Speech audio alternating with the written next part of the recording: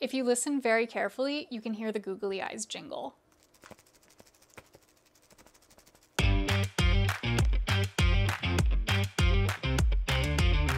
Hello and welcome to another episode of Running with Scissors. I'm Arkady and I'm back again with more very accessible crafting and cosplay help. This month I'm going to be walking you through an entire prop build. Right now I'm working on a cosplay of the character Artemis from the video game HADES, and today I'm going to be building her quiver and showing you how to build one too. Even though I'm building a specific design, Artemis's quiver is actually a pretty basic shape, so the techniques in this tutorial can be customized to make any similar style quiver. I'm going to cover building the base of the quiver, making it look like leather, weathering it, and adding attachments and details to it, which is really all you need to know to make a quiver. It's a very customizable type of prop, and it's not too terribly complicated to make. That said, I'm going to be completely honest and transparent here. I had never actually built a quiver like this before. And you're probably thinking, geez, Arkady, why would you admit to not knowing what you're doing, and how do you expect us to learn from you now? Well, for one, I am holding the finished prop in my hand right now, and it does look pretty good, so you can surmise that the build goes smoothly and I'm capable of teaching you to do the same. But secondly, one of my not-so-secret goals of this entire series is to demystify some parts of cosplay that nobody likes to talk about. And one of the things none of us cosplayers like to admit is just how often we end up doing things that we don't actually know how to do. And that's fine. It's actually better than fine, it's great, and it's completely normal. Cosplay is essentially pulling custom-made fantastical garments and items out of thin air, usually by yourself, in your kitchen, at 3 in the morning, with bargain bin fabric and a budget of $50. Of course there's no guidebook for that. Even if you have years of skills and knowledge to build off of, you're still inevitably going to run into some projects that you've never made before. But we all learn through trial and error, educated guesses, messing up a lot, and asking other cosplayers who have messed up before us for help. So this is your little mini lesson hidden within this tutorial. You don't always need to know what you're doing to make a great looking prop. You just need to realize that you're fully capable of learning and not be afraid to try. I believe so much in this idea that I'm willing to do it on camera. And I'm going to do it with 3 of my favorite materials: craft foam, hot glue, and googly eyes. But before we can grab our hot glue, we have to determine how large our quiver needs to be. If you're working on a project that has a lot of great reference photos, like Katniss from the Hunger Games or Lara Croft from the Tomb Raider series, it's easy to measure how large their quivers are in proportions to the characters' bodies and then adjust it to your own size. For example, if you can see on a picture of Lara Croft, the top of her quiver starts at her shoulder and the bottom of it ends at her hip, you simply have to take your measuring tape and measure from the top of your shoulder to the edge of your hip. And that's how long your quiver needs to be to look proportional on you.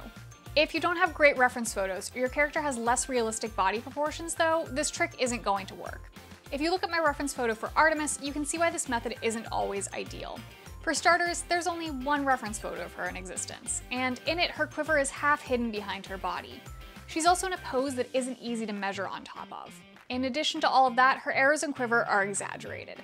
So to figure out how large my quiver needs to be, I'm going to have to do some math. And to start that math, I need to figure out how long my arrows are going to be, because the length of your arrows dictates the length of your quiver. And I have not yet made Artemis's arrows. Spoiler alert, that's next month's tutorial. But that's okay, because I can easily and unscientifically figure out how long my arrows need to be just by measuring my arms. The length of your arrow depends on your draw length, which is the distance you would pull an arrow back before loosing it. To determine that, I simply hold one end of my measuring tape in my left hand, hold that arm out like I'm holding a bow, and then pull the measuring tape back and rest it along my jaw.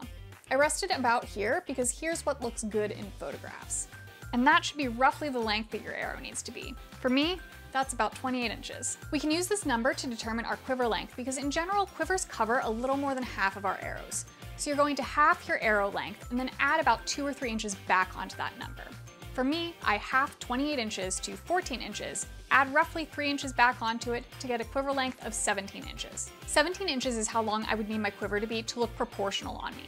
However, like I said earlier, Artemis's quiver and arrows are slightly exaggerated. They're larger than they would be in real life, so I need to exaggerate my props a little bit too. And to figure out how much I should exaggerate my props, I'm going to do some extremely complicated math right now. I'm simply going to add 2 inches onto both my arrow length and my quiver length. That's enough extra length to look slightly bigger than normal, but not so big that it's disproportionate on me and looks weird. So my arrow length is going to be 30 inches and my quiver length is going to be 19 inches. So with my quiver's length measurement in mind, I pull out some construction paper and start drafting mock-ups to determine the other measurements I need. I'm also going to need the circumference of the top opening, the circumference of the bottom opening, and take into account that it has a taper towards the bottom. If that sounds like a lot and you don't know where to start, Yeah, me too. I'm not mathematically minded, and training yourself to think what a three-dimensional shape would look like as a flat pattern is really difficult. Honestly, I start this step by eyeballing it. I make a freehand rough sketch, adjust it as needed, and then add the math in later. So if you're getting bogged down by numbers, you don't actually have to start with them first. Draw the shape that you think looks right, modify it if it's not, and then measure it to get the numbers you need. As you can see, I made a whole lot of templates before I found the right one, so trial and error is perfectly acceptable. After sketching and adjusting my sizing, I end up with my quiver being 19 inches long, the upper opening being 16 inches across, and the bottom being 4 inches across that then tapers outwards to where it meets at the top. I then transpose those measurements onto my craft foam. I'm using 4mm foam from my local craft store so that it's durable and looks heavy but is still very lightweight. Next, I cut my base shape out with a box cutter or a pair of scissors. About 4 steps from now, I'm going to put in some decorative lacing up along the quiver's seam, but I need to plan for that now by putting the holes into it. I measure and mark out where I want my holes and lacing to go, grab a little tool called an awl that's designed for punching holes in leather, and punch tiny holes in my foam. Be very careful using the awl. It is sharp and you don't want to punch it through your hand by mistake. Once I have my base cut out and holes punched, it's time to make it look not like foam. Instead of painting this like leather though, I'm going to wrap it in fabric, which is a really great way to fake leather. I have some nice lightweight fabric that has an interesting texture and shine that I think will work great for this. Make sure you always iron your fabric first though. You don't want any wrinkles, so take the time to iron it. I then place my foam on the fabric, trace out its shape with a marker that I'm sure won't bleed through my fabric, give it about an inch of seam allowance to fold over, and then cut it out. Then I'm just going to hot glue my fabric to my foam, because hot glue is awesome, especially for attaching fabric to foam. It's cheap, easily available, and doesn't put off any toxic fumes, so it's safe to use indoors. There are 2 things to watch out for with hot gluing fabric though. 1, you want to test your glue on a scrap of your fabric first to make sure the glue doesn't bleed through to the other side and looks like a visible wet spot. And 2, hot glue can look lumpy under fabric if you're not careful.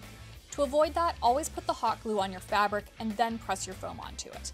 The fabric absorbs the glue just enough to get it to lay flatter and not lump up. I place my glue along the edges of the fabric, press my foam into it, smooth it and roll it as I go, and hold it in place as it dries.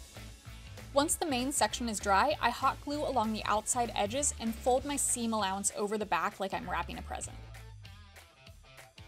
Once it's dry, you have a very neat looking leather quiver base. Once my fabric is attached, I go back with my awl to the holes I put in for my lacing details earlier and re-punch through the fabric too so that the holes aren't blocked. Before I connect the seams of my quiver and lock it into shape, I'm going to quickly paint the interior dark brown to hide the fact that this is just foam. I'm doing this very roughly with cheap acrylic paint, and I'm only covering about half of it. It doesn't have to be perfect, it just needs to be enough to hide the bright white in case a weird camera angle would happen to show the interior of the quiver. For connecting the quiver together, I'm going to need a bit of a stronger adhesive than just hot glue. We want our quiver to be sturdy, so we need a pretty strong adhesive, which is why I'm going to be using contact cement. And I'm going to do it outside, in good ventilation, while wearing a respirator. Contact cement works by bonding to itself. I apply it along the edges where my 2 pieces are going to connect, wait 15 minutes for the contact cement to prep, and then carefully press the edges together. Definitely go slowly and be careful when working with contact cement. Once 2 pieces covered in contact cement touch, they'll permanently stick together, so you really only get one shot at this. While the main portion is fully drying, I need to create a small piece to cap off the bottom with. I'm going to be doing this by following the exact same steps, but on a smaller scale. I cut out a piece of foam to fit the space, trace its shape out onto my fabric, cut out the fabric, and then hot glue the fabric to the foam. To connect the bottom piece to the rest of the quiver, I'm going to coat its underside and the base of the quiver in contact cement, wait 15 minutes for it to prep, and then carefully connect the 2 pieces. Once it's all stuck together, let it sit to fully dry for a few minutes, and then the base of your quiver is done. Next up, we're going to add some weathering and details to it. My fabric already has some nice texture and variation in it, but I want to add a little more weathering because I love weathering. I'm just going to grab some black acrylic paint and a stiff bristled brush and dry brush it onto places that I want to look more aged or damaged. Once you're happy with how weathered it is, set it aside to dry, and then we're going to prep to add some decorative stitching. Because our quiver is already held together with contact cement, our stitching isn't going to be functional. It's purely for appearances. I'm going to take some thin leather cording and with a large glover's needle, lace it through the holes I punched earlier. Once I reach the top, I tie off the end and hot glue it to the inside of the quiver so that it stays in place. Artemis's quiver has a gold cord border around the top with a tassel in the front, So I got these graduation honors cords online for like $6, and I think they're going to work perfectly. Since we're attaching fabric to fabric, I'm going to be using hot glue again, but a fabric glue like Sobo would work well too. Glue it down along the edge, hold it in place as it dries before moving on to the next section, and then make sure you gunk up the ends very well with hot glue so that it doesn't fray. Next up, the quiver has a string of green beads underneath the golden border. To keep the weight of my quiver down, I'm not going to be using real beads. I'm going to be roughly sculpting them out of foam clay instead. Foam clay is basically craft foam in its squishiest form. You can mold it and sculpt it into custom shapes, but it still stays very lightweight. I've measured out a length of thin galvanized wire that goes all the way around my quiver. I then take a hunk of foam clay and start making large beads directly onto that wire. Artemis's are pretty rough looking, so mine are too. Once I've made the beads go all the way around my wire, I bend it into shape around the quiver and leave it to dry for 24 hours. That long drying time is the only downside of foam clay. It's not the quickest method, so you will have to wait a bit before you can move on to the next step. Once they're dry, I'm going to give them a few quick coats of primer with Mod Podge to prep them for painting. And after that's dry, I'm going to give them a few quick coats of dark green paint.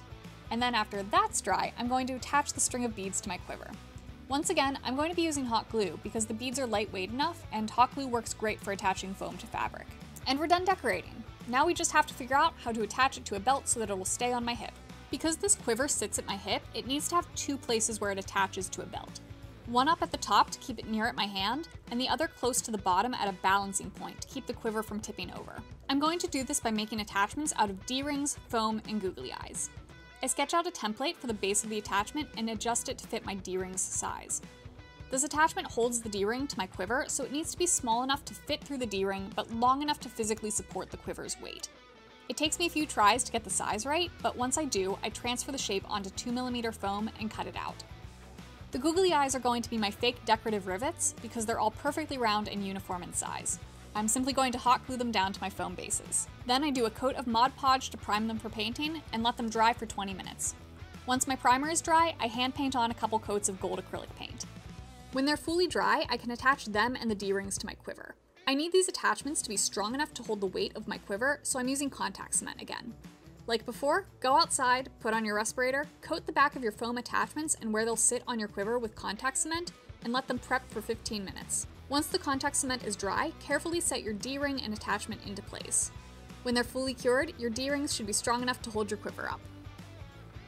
And there you have it! One quiver for the goddess of the hunt. And it's a pretty quick and easy build. I did this all in about a day and a half and used only materials I found at my local craft store. And once you have the base shape down, it's very easy to customize with different fabric or a specific paint job, to add different detailing out of leather or foam, or to mix up the hardware you use on it. Since it has a foam base, it's an incredibly lightweight prop and it's not going to weigh you down during a long con day. The fabric covering also protects your foam, so it's not going to scratch or ding up easily. And since we used contact cement on our attachments, they're all incredibly durable, so they can withstand a lot of stress and movement. I hope you've learned some useful crafting tips today, and that you feel more confident that you're capable of making any type of prop, even if you're feeling a bit unsure about it. Thank you so much for watching today, and be sure to subscribe to this channel so you can catch next month's tutorial, where I'll be finishing up this project by making the arrows that match. If you found this tutorial helpful, please drop us a like, or you can drop me a comment below if there's any crafting techniques you'd like to see me cover in the future. As always, I'm Arkady, and I will see you back here next time for more Running with Scissors.